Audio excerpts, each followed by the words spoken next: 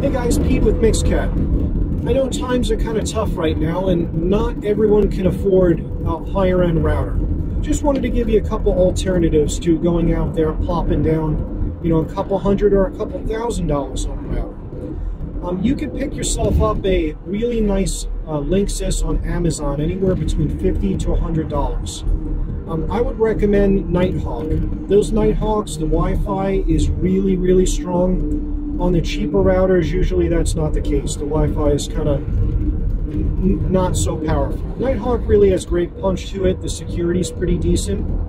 But you can also pick up a really cheap Linksys router, Netgear router, and flash it with a firmware. Firmware is called DD-WRT. I'll put a link on the bottom of this video. The DD-WRT website actually has a database on there where you can look up to see if your router's supported. And it'll take it from a cheap router to more of a commercial, robust router with features that will rival a $1,000, $2,000 Cisco router. So without breaking the bank, you can really get something nice. Alternative to that would be if you have a computer kicking around that you don't use anymore, you could load it up with PFSense. PFSense is, I believe it's built on Linux. It is fantastic. It's an operating system that's super light, and it's got built-in router with features for days, honestly. I've set them up for schools, I've set them up for hotels.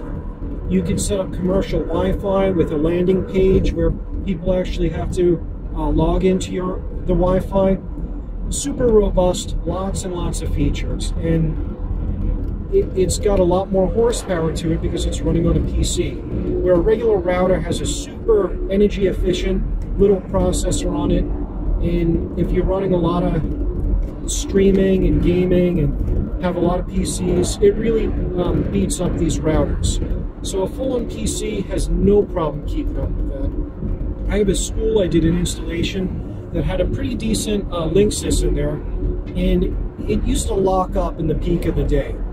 Utilization would go to 100%. So I dropped in a PFSense server. You just need 2 network cards, one for the LAN, one for the WAN. And it was an i5 with 8 gigs of RAM, a little SSD. Utilization never goes above 2% on that bad boy. So it's fantastic. Ever since I put it out there, they don't have any more routing issues. It's great, and for the price, you can't beat it. They do have some paid products, but PFSense, great way to go. I know there's a lot of open source projects out there, but check that out. It might help you guys out. If you have any questions on networking, anything computer related, reach out. Pete from Mixcat Computers. You guys take care.